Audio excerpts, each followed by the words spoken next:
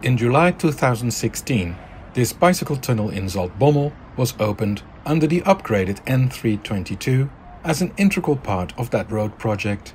In Dutch, such tunnels are called Fiepstunnel, but this one got the nickname Fiepstunnel, a one-letter difference. What's that all about?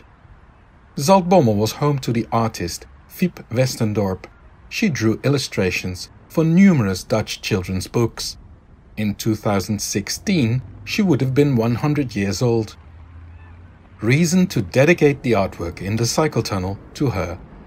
All Dutch recognize her iconic drawings. Copies can now be found on the walls of this tunnel, and they make cycling through it a real pleasure. She drew funny people and objects, a lot of vehicles too. Cars, lorries, and even a helicopter. But isn't there something missing in a cycle tunnel?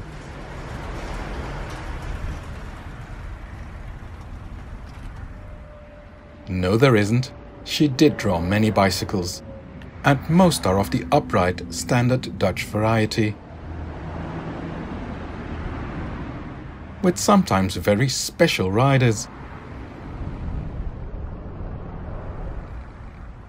The tunnel was built to the latest design specifications, with reclining walls. The mural was done by artist Gejan de Munk and cost €60,000, the protective coating being the most expensive. But the mural kept well, when you consider it was 3 years old when I filmed it. It had been cleaned in the spring of 2019. During construction, the tunnel looked like this.